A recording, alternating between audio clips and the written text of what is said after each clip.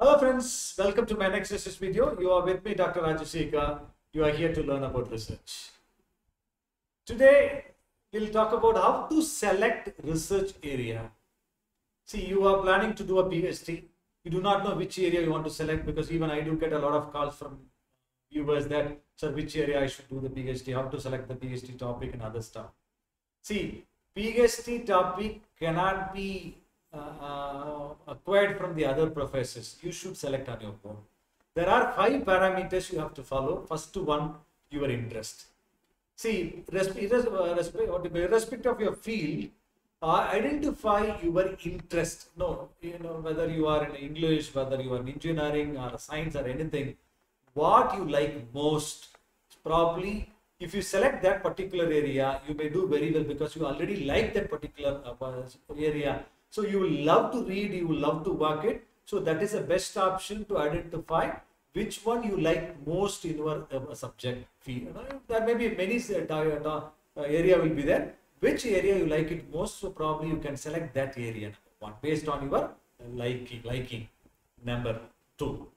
So second thing is feasibility.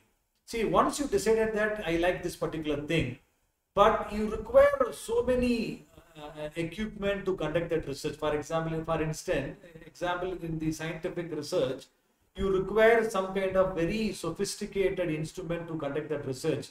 You don't have that research available in the normal institutions and all, then you have to rethink. Because if your research is not feasible, and you are saying that you are going to work on that particular field and you will not be able to complete your research. So second thing, you have to check whether your research area is feasible to work in a country, in your respective state, or in the particular campus, college you are planning to apply. So whether you have that facility, or can you identify such kind of college available in the entire state or India? Can you go there? You can do that. Without facility, you will not be able to complete the research. For example, I am talking about a research facility, for example, laboratory facility in case if it is a science. Third thing, don't select just like one is your like, another one is feasibility. Third thing, you don't have any liking, you are completely blank, you have to select only now. Then you should do the one thing, you should attend some conferences and learn what is happening in your field, for example, in your particular subject. Or you go to the internet, just download some papers in your area, broad area. For example, you are working on what you call maybe electromagnetic theory. Then you download certain paper on electromagnetic theory and understand what is happening in your field. That is the field. And probably you read 1 or 2 papers, you understand whether it is really you get liking towards that particular subject, then you can go further, elaborate, and you can read it. Otherwise, you can skip to the next area. So the third step is you have to download a lot of research papers. This is very, very important process.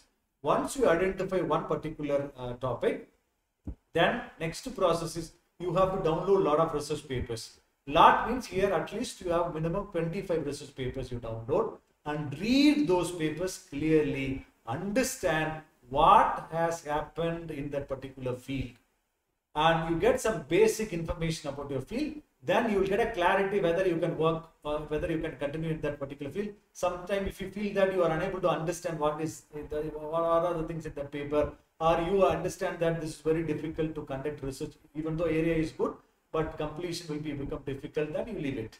So feasibility, because it always tells you that whether it is possible for you to complete. So here when you read the paper, you can understand, okay, this particular work I can do, let me continue. That way you will be able to analyze. So reading a lot of research papers, that is 25 minimum research papers from the latest research, it will help you to get some idea.